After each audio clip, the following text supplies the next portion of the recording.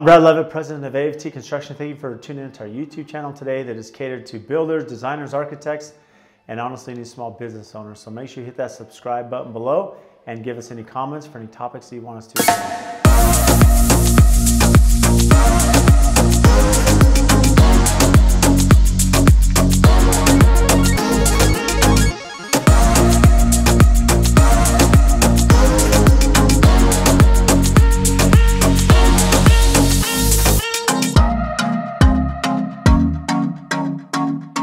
The biggest question in construction is the budget, right? How do we make the budget work?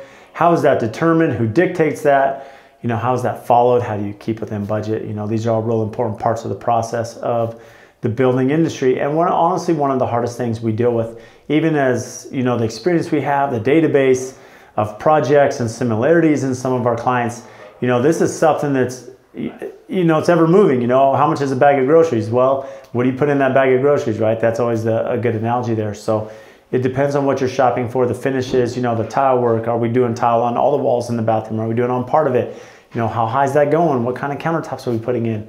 Are we putting wood flooring, or are we putting tile or carpet? These are all little things that add up. And when you take this over thousands of decisions in a custom home, it can really escalate or de-escalate the price of the house.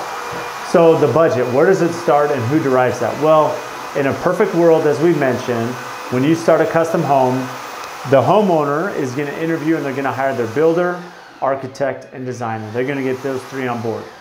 The value of having all three on board is now it's a collective process. We can work together as a team with the client's goal in mind. And at that point, it's really important for the client to convey of their budget. Say, okay, Brad, I'm willing to spend $1 million on this house. I'm willing to spend $300,000 on this house. I'm willing to spend $5 million, whatever that number is. They need to determine what they're pre-qualified and comfortable with. They may be pre-qualified for $1 million, but they may only want to spend $500,000, right? And so we have to really understand how much they're willing to invest in their home. Once we have that, at least a good feel of what that budget is, and if it's realistic, well, then we could go to phase two and we can figure out, okay, well, with the budget, what's the design we're going to do? So is it going to be super modern? Is it going to be transitional, rustic, contemporary? It's a good idea to get a feel for their design with their Pinterest and Instagram and house photos. Now we can see if their budget aligns with their taste, right? Those are two things. And if it does, if they have a decent budget, that's $1 million budget, and they're building a 2,500 square foot house and they have $400 a square foot, and we know from project, our database that, yeah, you can do this house at $400 a foot. Well, now we can get to the next phase, the design phase.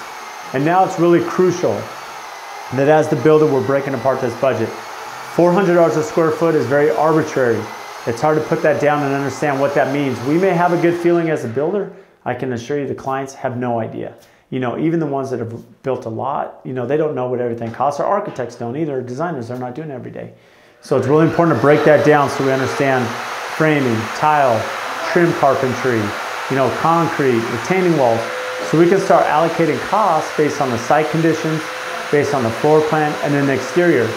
One thing I like to do, if we have only $45,000 for exterior elements, if it's stone or metal fascia or brick, we have to make sure that we're only putting $45,000 of that product on the exterior.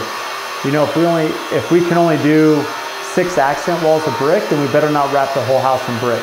And so that's where, from the budget side, if we have that up front and we can go through that, then it helps us throughout the process as we're making sure everything is in line.